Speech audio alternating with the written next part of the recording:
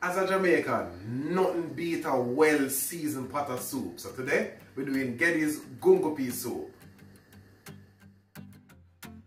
These are the ingredients you'll need to make your Geddy's Gungo Peas soup.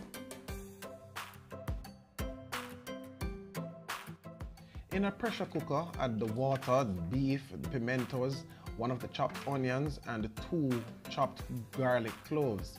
You place the cooker on high heat, you seal it properly, and allow it to cook for about 15 minutes after the valve starts to whistle. Then you release the pressure cautiously and check if the meat is cooked. Now while the meat is cooking, you want to peel and dice the yellow yam, your Irish potatoes, and your pumpkin, as well as cut up the corn and the carrots.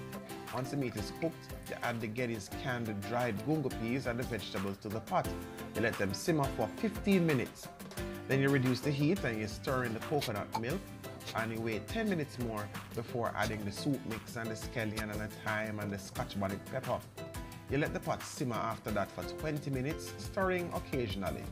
Make sure you serve it hot and enjoy.